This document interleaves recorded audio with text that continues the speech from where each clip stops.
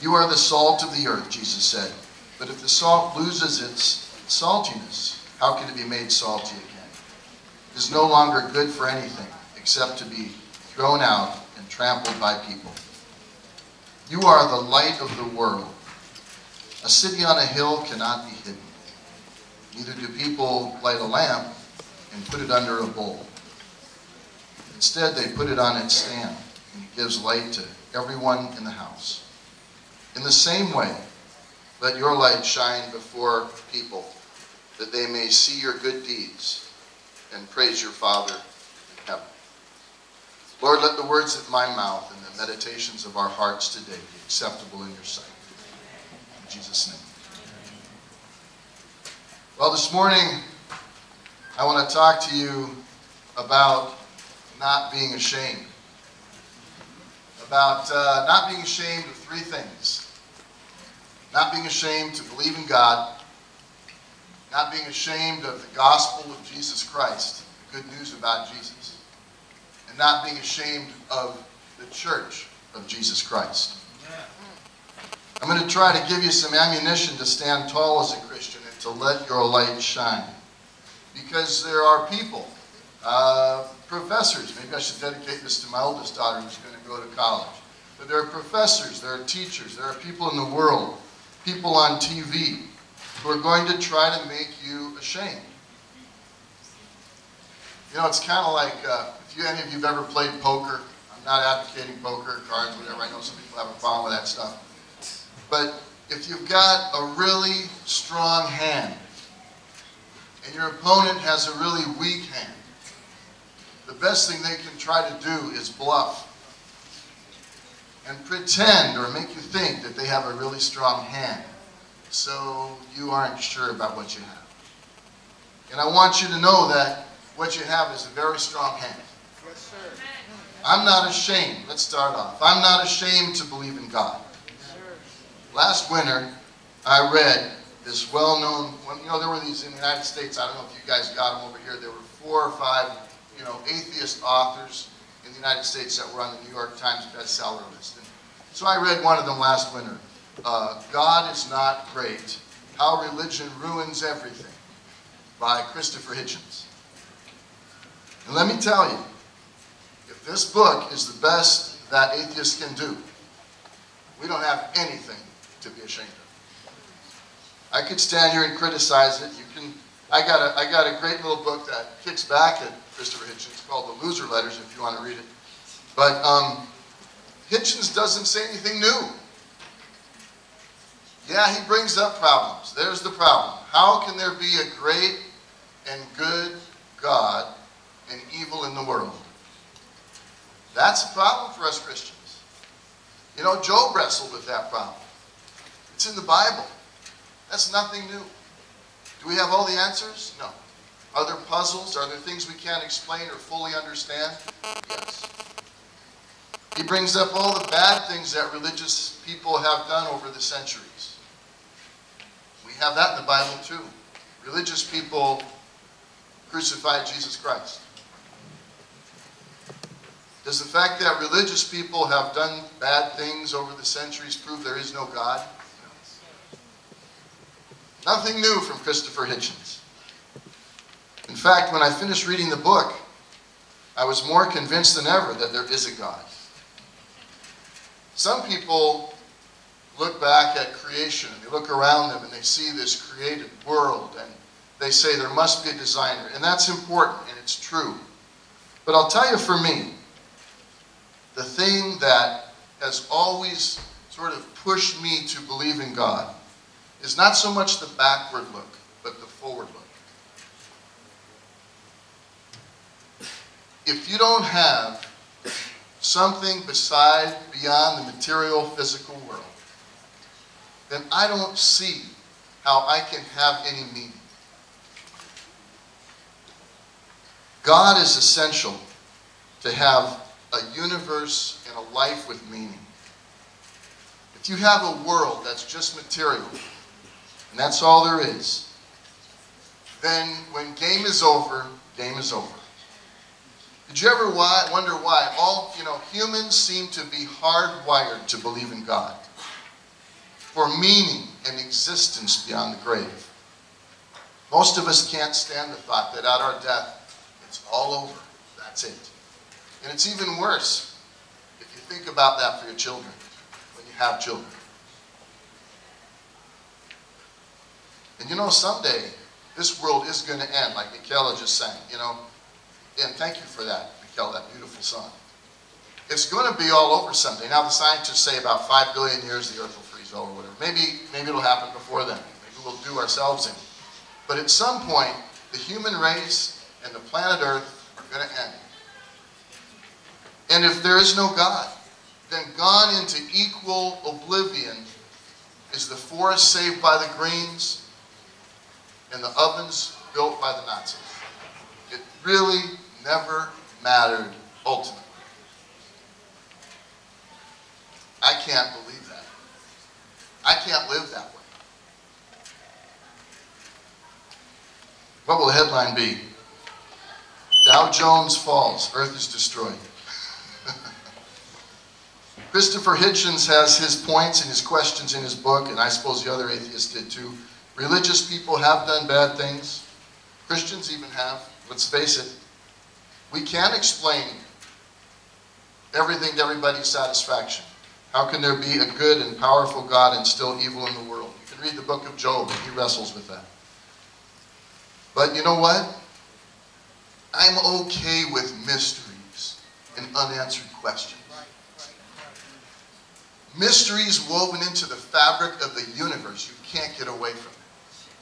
You can't explain to me what was before time or what will come after. You can't explain to me where's the end of the universe or if it ends. You can't get your heads around any of this. I can't either. But I cannot live with a world and a universe without me.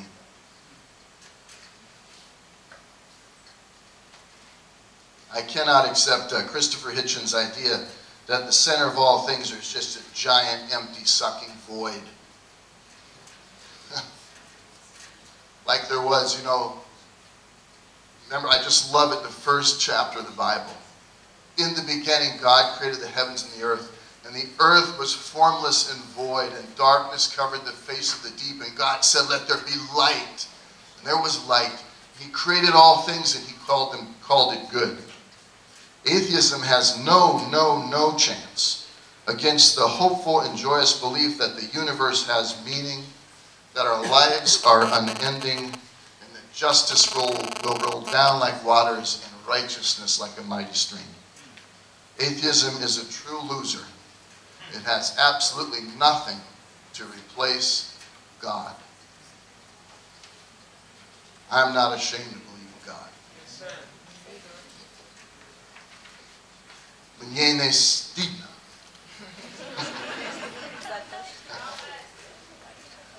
I don't know why Hitchens does it in his book. I think he kind of tips his hand a little bit. He kind of gives away his whole argument at this one point. There's this, I don't know if you guys know the story of Whittaker Chambers. He was an American communist, an atheist, and he tells the story. Hitchens actually tells the story of Whittaker's conversion in his book. Let me read you what Whittaker Chambers says, what happened, why he left his atheism behind. Whittaker Chambers. My daughter was in her high chair. I was watching her eat. She was the most miraculous thing that had ever happened in my life. I liked to watch her even when she smeared porridge on her face or dropped it on the floor. My eye came to rest on the delicate convolutions of her ear. Those intricate, perfect ears. The thought passed through my mind. No, those ears were not created by any chance coming together of atoms in nature, the communist view. They could only have been created by immense design. The thought was involuntary and unwanted. I crowded it out of my mind, but I never wholly forgot it or that occasion. I had to crowd it out of my mind. If I had completed the thought, it should have had to say, design presupposes God. I did not then know that at that moment, the finger of God was first laid upon my heart. You want to hear Christopher Hitchens, the atheist, response? It's interesting. I too, he writes,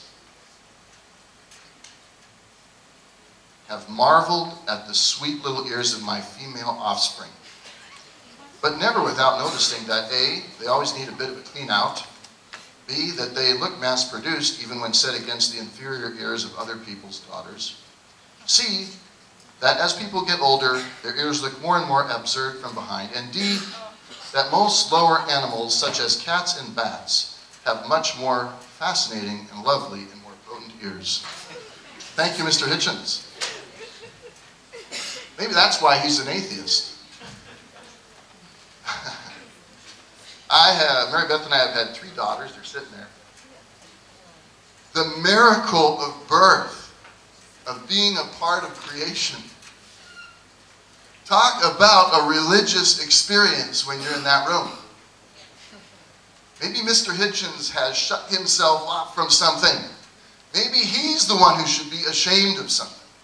That he can't feel that. He can't see that.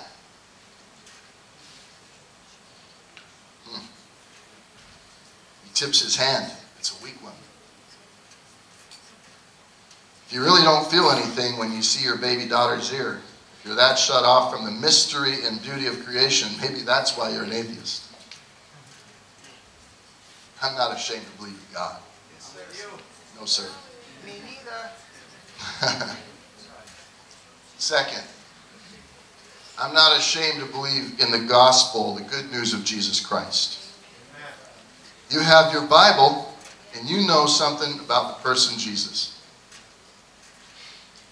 Here's this nobody from nowhere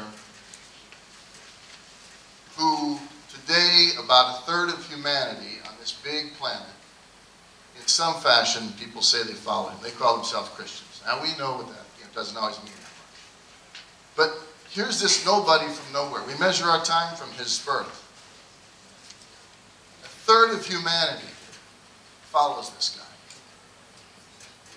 And even the religions that have been invented since have to make a place for him. You know, Islam, Mormonism, they reinterpret Jesus, but they don't ignore him.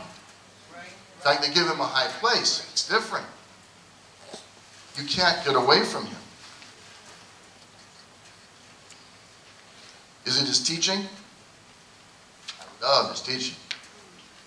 It's cool. You go back to it again and again throughout your life, you'll keep finding new things. Is it his miracles? Is it the way he treated people? Is it the way he demonstrated love? Is it his death? Is it his resurrection? Was it the incarnation? It's an amazing story. The whole thing is amazing. It catches people and it holds them. It's all of this. This is good news. Let's look at the cross, for example. I remember when I was in university in an anthropology class, there was a visiting professor from Cambridge University. And he made the point that in every single primitive human society, whatever that means, everyone practiced sacrifice. It's universal. Why? Why have humans everywhere and at all times throughout history recognized that something, someone has to die for the world to be made right? Why do we have this instinct? We know something. Why, when we take that bread and they say, body of Christ broken for you, why do we feel that we need this? Why a body? Why broken? Why for me? Why for us? Why do millions of people every week do this? Oh, I'm not ashamed. We know something. And then we say, blood of Christ shed for you. Why? Lamb of God who takes away the sin of the world, have mercy upon us. Have mercy upon us. Have mercy upon me for all I've done wrong, all that sin. Have mercy upon us, the human race, for all that we have done and all that we have not done that we should have done. Last week, I reread this book because Kiki had to read it for school, and she reminded me of it. If you ever read the book Night by Elie Wiesel, he recounts his story of concentration camp. He was a Jewish teenager, and he lost his entire family. It's a great little book. It's just that big. You can read it in the night. And it just reminded me of the Holocaust, you know, and all the other things that we humans have done that are so evil. And you know, I think we have an instinct where we know that we can't just say about all this stuff, forget about it. No big deal. Move on. I tell you, it's a universal thing that we do when we take communion. We know that something is very wrong. We know there's evil. Go home and read about it. And you know that you can't just make this right by snapping your fingers. You can't make it lightly go away. It will take a great and dear cost to put things right, a cost we can't pay.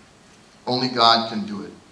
Yes, brothers and sisters, we need a cosmic sacrifice. All those primitive sacrifices that people have been doing for eons, they're all an approximation of the one that Jesus made. All looking forward. When Jesus stretched out his arms and he died, it's a very, very big deal.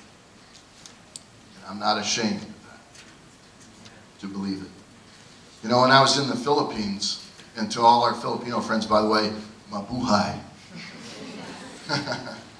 When I was in the Philippines, I had a friend who was a missionary there to Filipino Muslims. And I went down to visit him one day at his place down in the Muslim part of Manila. And what he did is he had Bibles in Maguindanao and other languages from Mindanao. And he also showed the Jesus film in, I don't know if it's Tagalog or one of the other languages, I'm not sure. But he said, Phil, watch this. And so I stood there and I watched this. The room was full of Filipino men, and the movie was going on about Jesus' life, and there was some banter and talk, but they were listening, but you know, it was just kind of normal, like watching a movie. And then we came to the crucifixion scene in the movie. And he said, Phil, this happens every time I show this movie here. Now, you know, in Islam, Islam teaches that Jesus didn't die on the cross. This is not something these guys believed in. But as the scene from the movie came up with Jesus being crucified, there was a complete hush in the room. Complete reverence and respect. Why is that? Because this is a universal thing. The sacrifice and the sacrifice of Jesus, and I'm not ashamed of it. This is good news. I'm not ashamed of the gospel of Jesus Christ. How about the resurrection that followed 3 days later? 2 years ago or so, my family and I, we took one of these really cheap group trips to Egypt. What was that place called? Hurghada. Boy, there's some very cheap flights from Moscow to Hurghada. And we then took this little life-threatening ride across the desert to Luxor. And it was awesome. We saw those tombs in the Valley of the Kings where the pharaohs spent, you know, oodles of money over many years building burial, you know, tombs and stuff. There was that giant temple of Hatshepsut, the female pharaoh. All of this effort, all of this expense to prepare for the afterlife. In Hungary, you know, those burial mounds that are, you know, again, for the afterlife. When the archaeologists dig them up, there's all these grave goods and everything, and inscriptions and whatnot. And again, we have a universal thing. We humans, isn't that funny? Here we are, this species on planet Earth. We believe and we hope for a life after death. Atheists don't have anything to help us with on that. I remember when I was on a fishing boat. I used to be a commercial fisherman up in Alaska. And, you know, we were running at night. It's pitch black. You can't even see the black sky from the black water. It's all just, you know, just darkness. And if I'd leave the wheelhouse to walk back along the side of the boat to get something to eat, from the galley or whatever, I realized if the boat took a pitch or I misjudged something and I fall over the rail, no one will realize I'm gone for about 10 or 15 minutes. Then they'll turn the boat around. It's too late. I'm gone. I'm crab food. You'll never find me. And in Southeast Alaska, you're dead from hypothermia in about 15 minutes in the water. That's about how long it'll take you. And you know, I was talking to an atheist friend at the embassy about this. And I said, you know, to tell you the truth, Tom, that's one of the reasons why I believe in God. Because that kind of thing happened to me. As I'm, you know, flailing around the water, and I'm realizing, okay, it's lights out for Phil. I'm going to cry out to God. I'm going to say, you know, let's talk, and I'm looking forward to seeing my family who've gone before and so on. And then there's going to be a funeral for me, maybe in Wrangell, Alaska. Of course, we didn't have kids then, Pup, so you've been the only one at the funeral. And what are you going to do at the funeral? You're going to talk about how we're going to, my life maybe or whatever, how we're going to meet again. There's this hope of the resurrection. And in Christ, God has given us a taste of that. In history, He raised Jesus from the dead. I'm not ashamed to believe that. Now, my dad is 92. He's coming with us to Israel in about 2 weeks. And we're going to get these, our 3 daughters are going to get baptized in the Jordan River. River Jordan is muddy and, wait, how's that go? River Jordan is muddy and cold, chills the body but not the soul. That's another one you guys in the gospel choir could do. And my dad's 92. And I figure, you know, I'm probably going to bury my mom and my dad the next 10 years. I might make it to 103. Okay, 11 years. I'm going to see him again. I'm going to see my mom again. I have that promise in the resurrection of Jesus Christ. I'm not ashamed of that. I'd feel pretty embarrassed if I didn't have it. Jesus was not just a great teacher or a great philosopher. He was something far beyond that. He was the Son of God, died, was buried, and rose again for our salvation and the salvation of the world. Third and finally, my last point, I'm not ashamed of the church of Jesus Christ. Remember that part in the Bible we just read? Let your light so shine before people that they may see your good deeds and praise your Father in heaven. Now, you guys have to admit, let's face it, when you get to college, you're going to learn all about it. The church's discipleship has been far from perfect. Some of our greatest people we love to, you know, brag about as Christians. If you scratch a little deeper, you'll find out they're very human and very flawed. Martin Luther. I love Martin Luther. He had his problems. He had his faults. Martin Luther, let's go with the guy named after him, Martin Luther King Jr. Another great Christian who had his faults and problems. It's not a perfect picture, and we have to admit those errors and we have to learn from them. We can't deny those things. But all in all, still, when I look at the course of church history and what Christians have done, I'm not ashamed to be a member of that body. Think about all the art that belief in Jesus Christ has inspired. How about the music? How about the architecture? How about St. Basil's? St. Basil's. It'd be a pretty gray, ugly world without all that. You'll be challenged about this in university, sometimes fairly, sometimes unfairly. I remember I had a history professor who, he got up in front of us. We were like 500 students in this big amphitheater, and he said, you know that song, Amazing Grace? It was written by a slave trader. And then he left it then, thinking, wow, that's not fair. Yeah, Amazing Grace was written by a slave trader who got converted to Jesus Christ and gradually, not right away, gradually realized that he had done a great wrong. And before he died, he testified in Parliament against the slave trade. And he wrote that song partly because he felt so evil and so bad for what he'd done. He knew only Amazing Grace was going to pick him up. That was not a fair, that was what we call a cheap shot by that professor. Let me ask you this. What's the greatest humanitarian movement in human history? What movement has built more hospitals, more clinics, more orphanages, saved more people from hunger, helped more people get off drugs, deal with alcohol addictions, etc., etc.? What's the greatest humanitarian movement in human history? Christian missionary movement. The world over. It's fantastic. Was it done without, you African brothers and sisters, was it done without flaws, without error? No. But overall, a pretty good record.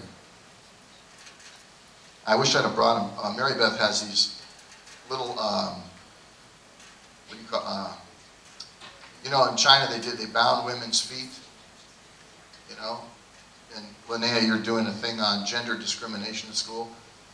I think that the church's record in regard to women is pretty good too. Lifting women up, unbinding the feet, saying you are an equal with men in Christ. It's important. The abolition of slavery. Quakers were the first. William Wilberforce. You know what I looked up last week? Society for the Prevention of Cruelty to Animals. Guess who started that off? Christians, including Wilberforce. The YMCA, Young Men's Christian Association. It was developed during the Industrial Revolution to try to help young people stay out of trouble. Alcoholics Anonymous. There's another one. It was organized and put together by Christians to help people break the slavery to alcohol. And they did something kind of interesting. They even said, let's make this so it's even open to people that aren't Christian, because they have this problem too. So they just kind of, they made it more like you just have to affirm a divine being at the beginning. They kind of generalized it, but to help people. The Salvation Army. I could go on and on. How about John Naismith? Does anyone know who John Naismith is? Who's John Naismith? Come on, eh? This is not John Naismith. Hey, show me stuff, man. Come on. Dribble, dude. Dribble. Dribble. All right.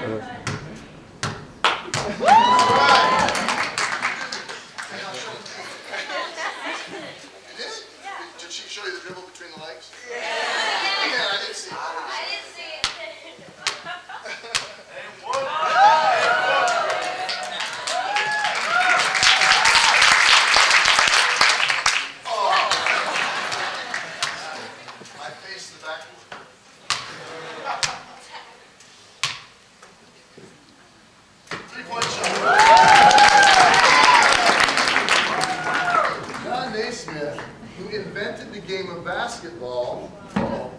Who invented the game of basketball was a Christian youth worker.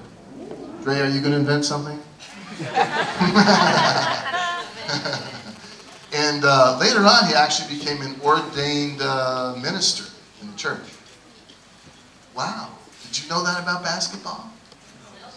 Imagine the criminality and the juvenile delinquency that he helped prevent over the years by interesting children in a healthy physical activity like basketball? Thank you, Linnea.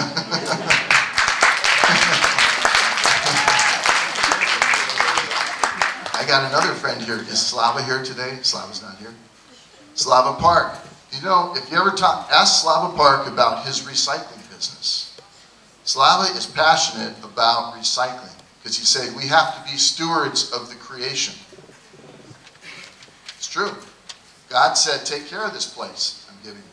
There's another. If you go all over the world, you'll find Christians everywhere are being motivated and energized to do good things, to do good deeds. And it's very encouraging, whether you're looking at trafficking issues, whether you're looking at prison reform, wherever you look, you're going to find God's people are busy and active. And it's one of the things I hope for ICA too. We're going to leave in a couple months. But one of the things I hope for ICA is that you guys, I know you're doing it individually and in groups, but I hope as a corporate body, ICA will engage in sort of like those kinds of good deeds that lead people to glorify your Father in heaven. Amen. And so the church, it's not a bad record. It's a good hand. Though people sometimes will do selective history, Christopher Hitchens does it in his book again, and leave things out and distort things, I'm not ashamed to be a member of the Church of Jesus Christ. Hallelujah. Yep. I'm not ashamed to believe in God. We got it. I'm not ashamed to believe in the gospel of Jesus Christ.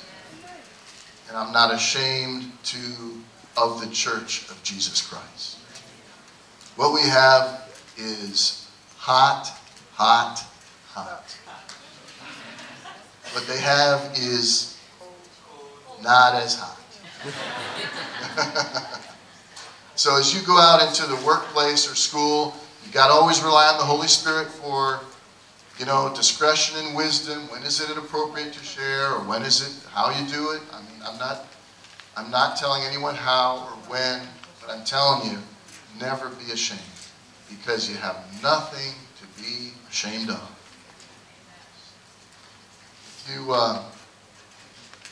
Let me read you something.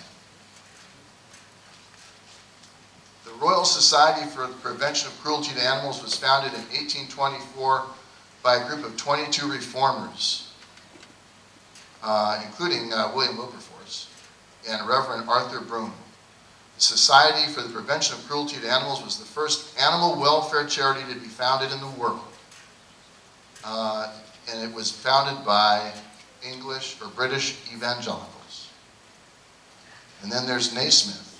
1916, he was ordained as a Presbyterian minister, and he directed daily chapel services at the University of Kansas for 2 years. Another Christian. Inventor of basketball. Alcoholics Anonymous sprang from a non-denominational movement modeled on first-century Christianity. Let's see, is there anything else? Group members, they were called groupers then, were not primarily focused on sobriety, but some, such as Ebby Thatcher, found belonging to the group a critical aid in staying sober. Thatcher followed the group's evangelical bent and sought out former drinking buddy Bill Wilson to tell him he was sober because he got religion, and that Wilson could too if he set aside his objections to religion and formed a personal relationship with God. Wow. And the more you study, guys, and I'd say arm yourself, your heads, intellectually, the more you look into this stuff, the better you're going to feel about being a Christian. God bless you.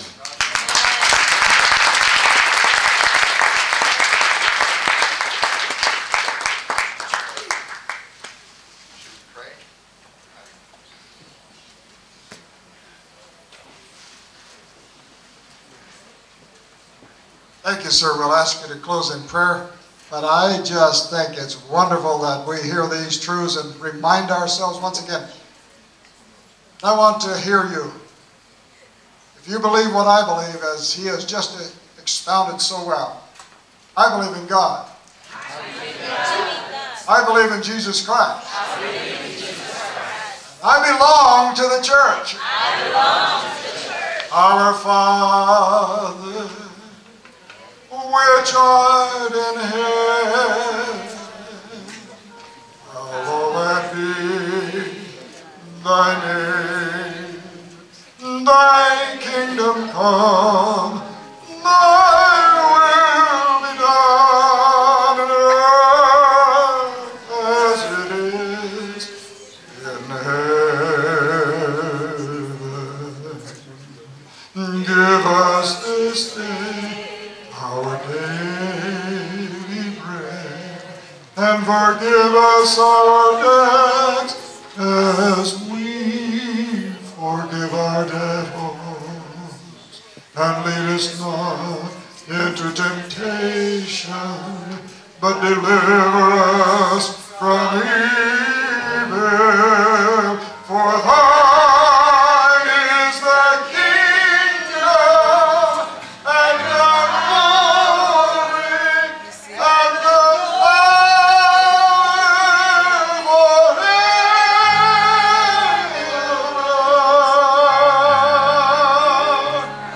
forever.